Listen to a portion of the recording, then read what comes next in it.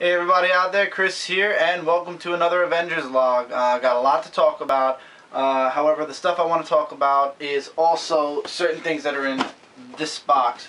So before we actually get into any news or stuff like that, let's start off by doing a quickie unboxing of the stuff I'm getting from this week. Finally, the comics are back on time. First thing to note is I did read the comic books from last week. That review is going to be shot and probably uploaded Saturday when I used to upload my comic reviews, and these comics will probably be uploaded. I'll probably be doing my review on Sunday, and they'll be up by Monday, the newer time that I upload comics. So, got a nice amount of stuff in here, some new stuff. This is a lot of bubble wrap. First off, I got myself one of these new tins. It's the Yu-Gi-Oh! Premium Collection. It's 14 holo cards. It's from all the shows or something like that. I don't know. I saw somebody talking about doing an unboxing with like a huge pack of these. It looked a lot bigger on screen, but anyway, there's 14 cards. There'll be a video about this. My girlfriend Cindy did an untinning of this, or an opening of this. It's on her side. I posted a link on the last Avengers Log, so go back to that Avengers Log and you'll get the link for hers. Mine will be soon. I'm not going to post a link to it because you guys are going to see it. You can get rid of this box. Okay, so let's get into the comic books I ordered for this week. Let's see if we get the packaging off. We get the scotch tape this down. My invoice, which nobody needs to see. Two papers this week. First one is of the sales from Midtown, which is and then Dynamite Studios is doing something at Midtown, which is also something I really could care less about. Alright, so first off is my own guilty pleasure of continuing Action Comics. The Next Amazing Spider-Man 683. I finally got a printing, even though it's a second printing, of Manhattan Project #1. JLI #8. So JLI is sticking around for DC. Infestation 2, One Shot 30 Days of Night. Hulk 50. I'm going to give the Red Hulk a chance with Hulk 50. There's a lot of guest stars in it. Hell Yeah #2. Hawk and Dove, Mike's last issue of #8. Here you go. Green Arrow #8. Ironically right after it, Michael. Fairest #2, which is mine and my girlfriend when she gets down here to read comic. Daredevil 10.1. Let's go to 0.1. I got the variant. I got the I'm with the Avengers variant for Avengers vs. X-Men #1. We're going to keep that on the side because we're going to talk for that in a minute. Animal Man #8. Yes, Animal Man did stick with the DC Comics that I'll be getting. The comic book news, where they're talking about a whole bunch of stuff. Anything interesting? Anything worth talking about that they posted? No. Just a bunch of coming attractions which everybody already knows about. Wolverine and the X-Men Alpha Omega #4 of 5. Wolverine and the X-Men #8. We all know he's not going to stay in that wheelchair. Voltron Year 1 #1 of I don't know how many. It's a mini-series. Looking forward to reading this. Venom, Enter the Secret Avenger, Venom #15. Swamp Thing #8. Of course you guys knew this had to make it to #8. This #8 from DC is a tester. If this book does not do good with this #8, because I'm holding on to it because it's Red Lantern's #8. It's a Lantern book.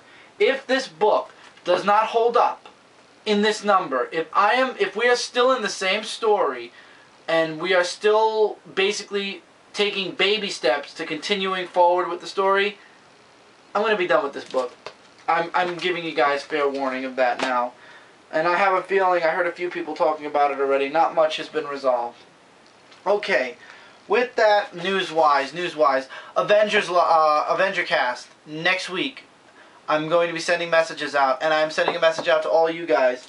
Anyone who has read or digitally downloaded or whatever with Avengers vs. X-Men #1, the bulk, I don't want to say the whole, but the bulk of Avenger Cast I would like to spend talking about issue 1 of Avengers vs. X-Men, also issue 0, and I did go out of my way and spend an extra 99 cents to get the digital downloaded the strictly only digital comic, the first ever Marvel Infinite comic of Avengers vs. X-Men. It's a Nova focus. It's Avengers vs. X-Men #1 Infinite. So it's basically a companion. It happens right before this book.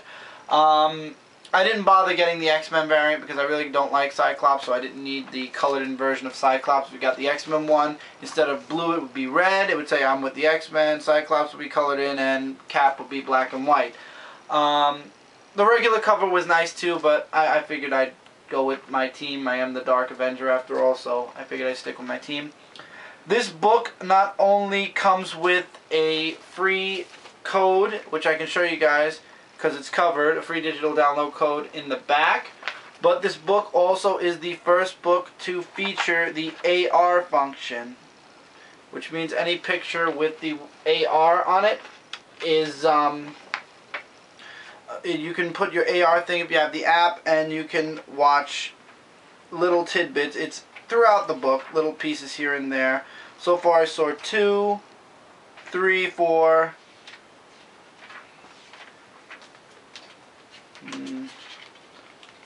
Let's see, any more? There should be more. I saw there's a 5th.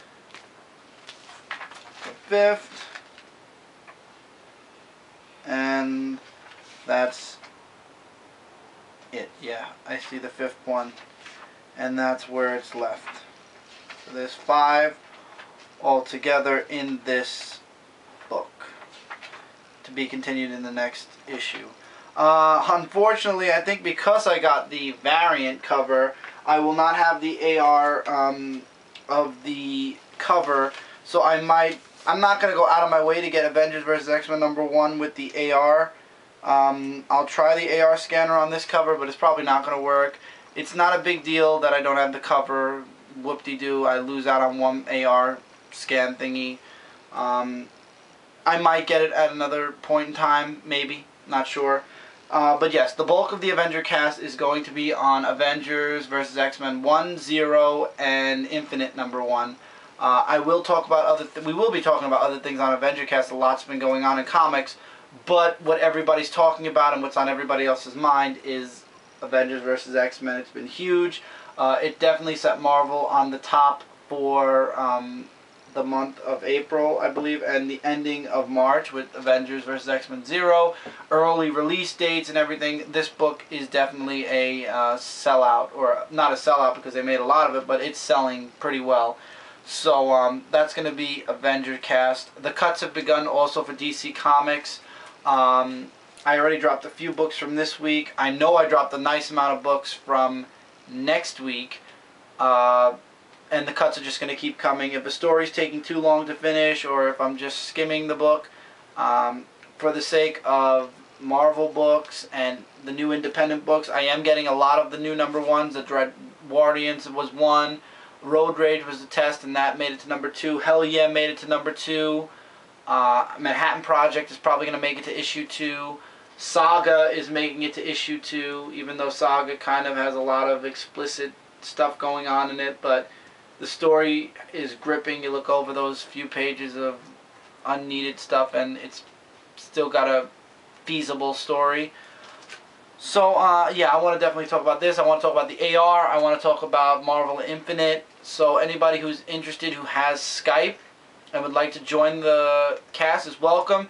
If you are under the age of 18, though, however, you must have parents' permission, and even then it's kind of like this is going, I'm not saying we talk about adult content, but this is for people over the age of 18.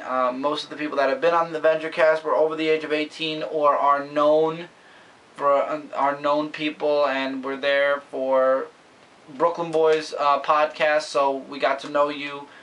Just giving an example out there, but you have to be over the age of 18, I think, to be in the cast. There might be special exemptions if you get parents' permission, but once again, even then, this is kind of an adult cast for now. No offense to those of you who are younger than 18, but this is for more along the lines of, yeah, it's different when they're, when you're younger.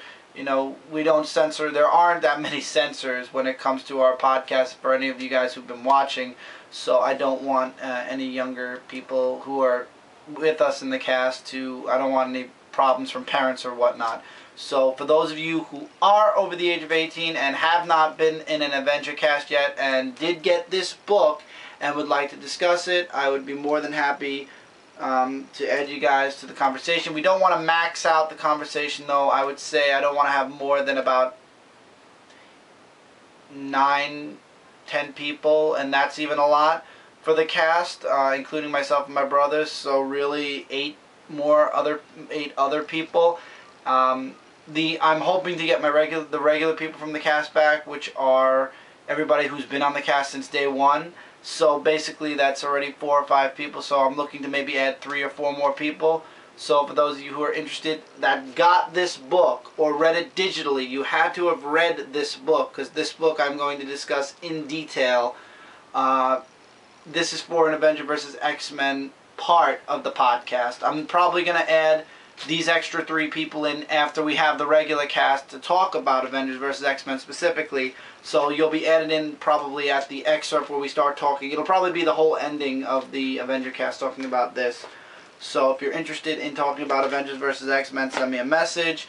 If it's maxed out, I'll say maybe next time. But this is going to be on everybody's mind for the next half a year, because it's 6 months worth of Avengers vs. X-Men. So for a half a year, this is what everybody's going to be talking about. And I'm sure each month there's going to be something that happens that people are going to be like talking about. So I would like to definitely take time out of the Avenger cast to do that. I'll be sending personal messages out to everybody who's been on the cast and people who I'd like to put on the cast. So that's why I'm saying the slots are open for now. But if I get yeses from the people that I want on the cast to talk about Avengers vs. X-Men, the cast will be closed. So hopefully I'll get the people I want on there. If you read Avengers vs. X-Men and you have like something you'd like to say about Avengers vs. X-Men, if I can't put you on the cast, I'll mention something if you want to give me something that you said, and I'll like put it in a bullet or something, and I'll read it during the cast, and then the guys that are on the cast, we could discuss that. That's different. If you have just something you'd like to say about Avengers vs. X-Men, feel free to message it to me, and just in the title say statement for Avenger cast. I forgot what number it is, but statement for AVX Avenger cast. And I'll mention that statement as long as it's not completely retarded, because I know some trolls say something stupid and that's going to be deleted. But if it's a legitimate statement or question about it, like our point of views or whatnot, then by all means send it. Just send it with that title, and I'll read it off during the cast. If not, then we'll just run the cast as normal, same as usual, with probably a couple of new people. It's been a hell of a week. I finally got some time off, so that's why I'm saying I'll be able to catch up not only on the comics but on the other stuff I want to review. I'm probably going to do a straight review of everything and then upload it at a slow pace, because I know people get really upset when like 4 million videos go up at once, and I don't want to do that anyway. I'd like to have space between my videos so I have something to upload. So I'll be doing uploads all throughout spring break. Hopefully I'll be getting a few little extra things for spring break. A few extra videos here and there. This is definitely going to be one of the ones for this weekend. I'm actually looking forward to this because Cindy got a lot of nice cards. I'm hoping I get a few that are the same and a few that are different. So this way when she moves down here this summer, we'll trade off, because me and her are both starting Yu-Gi-Oh decks. Statement that was put on the one of the Pokemon card openings, one of mine. People are already starting hierarchies between Yu-Gi-Oh, Magic, and Pokemon. Let me explain something to you guys. First of all this stuff is extra. I've been working extra hours. I'm getting extra hours permanent very soon. So I have the little bit of extra money to spend on extras. Examples, the hero clicks, the cards, and the figures. But my point is, with the cards, I'm going to, as of this moment, not deal with any kind of hierarchy between cards. It was one of the Pokemon untintings. One guy said Yu-Gi-Oh and Magic are a lot better than Pokemon, and then then another person said no, Pokemon rock, you're wrong, and it started a whole debate. Thank God I commented third, and the debate kind of like faded out. Listen, as I said, I play Yu-Gi-Oh. I used to play Magic, but now I collect strictly for the artwork, and you gotta admit, guys, the Magic cards are beautifully drawn. Pokemon are from my teenage years, my childhood, so they have sentimental value, and they're still pretty cool also. Will I go out of my way to buy Pokemon over Yu-Gi-Oh or Magic? Probably not, but Michael does like Pokemon, so that's why Michael's doing the Pokemon cards, and I'm sticking to Yu-Gi-Oh, which is a card game I actually play, and when Cindy comes down here I know I'm going to be playing a lot more of. And the Magic cards I love because of the art. The artwork in Magic cards are amazing. First of all, Magic cards are more for adults. Yu-Gi-Oh is more for the teenage and young adults. And I've seen adults playing Yu-Gi-Oh too.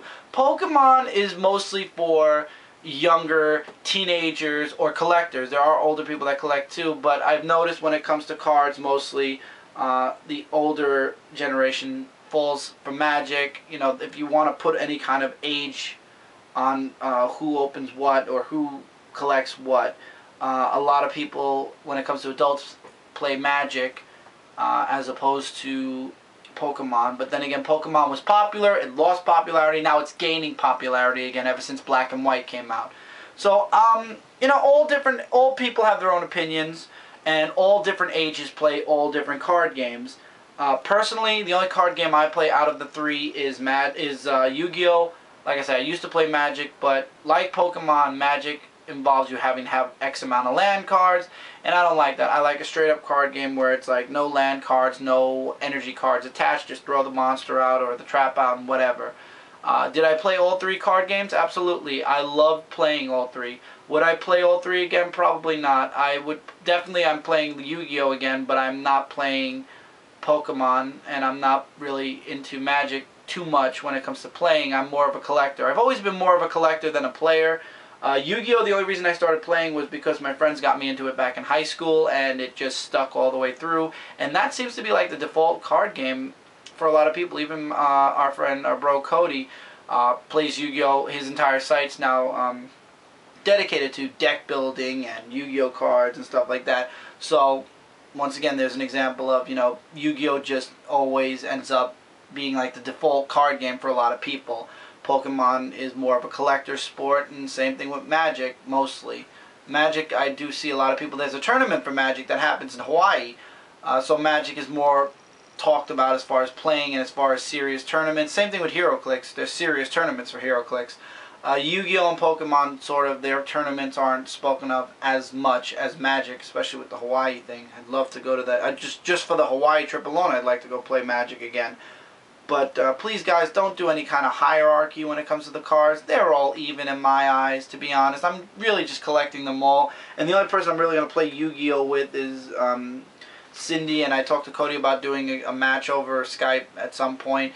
But there's really no need for any kind of hierarchy, because everybody likes different things. One person loves Pokemon, one person loves Yu-Gi-Oh!, one person loves Magic. I personally have played, and I enjoy all three. So if you want me to speak a hierarchy of any of them, there is no hierarchy. They're all awesome in their own personal ways. Comic book wise, as I said, DC's getting lots of cuts. There's some new stuff coming out for DC. Looking forward to Smallville. Maybe one or two of the new 6. I'm sure Mike's upset about losing one of his books with the elimination now that we're up to 8. Marvel's going pretty strong, and the independents have, you know, all the number 1s I've read thus far. I haven't read the Dread Guardians completely yet, but all the number 1s I've read up to this point are really, really good. I am ecstatic. I cannot wait to read, where is it? Here we go. I cannot wait to read Manhattan Project number 1. I feel bad that I kind of lost out on the first printing, but I'm looking forward to reading this. I don't care first or second printing. It has Jonathan Hickman. There's another Jonathan Hickman book, or somebody, no, it is Jonathan Hickman who does Secret. There's also another book called Secret Order. I didn't get it yet. I'm gonna order that next week with my other comics. There's a lot of number 1s, and a lot of them are coming from Image, and a couple of them are coming from I believe IDW. No, most of them are Image. Is Hell Yeah Image? Yeah, I think Hell Yeah is Image. I believe Hell Yeah is. Yeah, Hell Yeah is Image. So a lot of number 1s are coming out of Image, and they're pretty darn good so far. And then there's also the Voltron miniseries. A lot of good stuff coming out. So I'm not dealing with skimming books anymore. From now on, if a book just dies, it dies. And I'm not even going to, you're just going to see it's going to just disappear from the reviews. And it's not because I hate the book, it's because it's good. I mean, obviously, since I was buying it, I was enjoying it. But the problem is, if I'm starting to skim a book and I'm not really caring about detail or whatnot, or it goes up to $3.99 for no good reason, and it's the last place, for example, Detective Comics, I'm just going to drop it. I'm just going to let it go, and if a good story comes back again, I'll buy it again. But there were certain books that I was just buying and skimming, and really nobody's talking about these books, most of them. Some of them people are talking about, but they're just not holding me. They're not keeping me, like, completely focused, because let me tell you something. You see this? Does this have your eye? Yes, it has my eye. Let's put it up next to, for example, right now, this. Which book do you guys think I'm going to read first? Honestly. That's why books that I'm putting at the bottom of a pile and knowing that I'm just going to, like, maybe 3 hours before a review look through, and yeah, I'm going to read it, but there are going to be like little things here and there that I'm going to skip over, and it's going to end up like just like, okay, I'm reading it just because I've been reading it, and yeah, I'm just going to, that's it, the end. I'm not going to, it's wasting money, because already I dropped, I believe, 3 books from last week, from next week's pile, and that's 2, 4, 6, that's about, let's say, anywhere from $6 to $10 that I saved right there. So, you know, you gotta cut corners, especially in times like these where, you know, comic books aren't cheap anymore, and there's a lot coming out from both companies, and independents now are jumping into the race. So yeah, so I touched on everything, I believe, right? Yep. Oh, and next week, season 1 of Daredevil's coming out, Daredevil season 1, and Teenage Mutant Ninja Turtles Ultimate Collection Volume 2 is also coming out on Midtown on Wednesday. But when I ordered my book, I ordered it from Amazon, and Amazon claims it's coming out Saturday, but it's cheaper on Amazon. So if you guys order it on Amazon, it's going to come out on Saturday. If you order from Midtown, it comes out with your comics on Wednesday, but you're paying on Midtown, it's, I believe, almost $60. On Amazon, when I bought it, it was $30.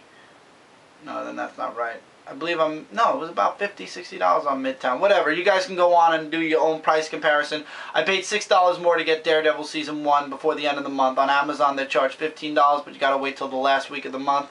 Forget it for about $4 or $5, maybe $6, I think it was $5. I just threw it in with my comic books. I'm not getting that many next week anyway. It's still a nice amount. So guys, with that was the unboxing and Avengers Log. I bullshitted about stuff for a while. If those of you who are still watching this video up to this point, thank you for watching. Look forward to seeing this probably in between the comics from last week and the comics for this week. And I don't know when Mike's going to be getting new Pokemon. Next week, I believe the Galactic Guardians brick is being released, so I'll be getting that soon, and I'm looking forward to getting that. The Avengers single box boosters are coming out on the 18th. I don't know at this time if I'll be getting them or not. It depends on money and where I'm going with comic books and everything else. Take care, everybody. If you're interested in the cast or just making a statement for the cast, feel free to message me. If it's a troll statement, understand it will be deleted and not even mentioned on the cast. And yeah. So guys, hope you're having a great week. I'm happy I'm finally on vacation. First day of vacation, and I feel already relaxed. So there will be a lot of videos that I'm shooting during spring break. Don't know if I'm going to be uploading them all at once. So I'm letting you guys know that off the bat. I'm probably going to do all the figures at once and then upload maybe 1 a week for the next 2, 4, 6, maybe 8 weeks. So there'll be 1 figure review a week. Comic reviews will be back on time, thank you God. Avenger cast will be during spring break weekend. There will be another Comic Corner. Hopefully it'll be on X-Men Season 1. I've been reading that non-stop, so it'll be on that. Daredevil will follow probably right behind, or the Teenage Mutant Ninja Turtles Ultimate Collection Volume 2 will follow close behind. And yeah, there's a lot coming out. I can't wait for the stuff that's coming out in the summer. I can't wait to read the first issue of Avengers vs. X-Men. I want to talk to a few people about it and see if they'll actually come on the cast and discuss it. And that's about it.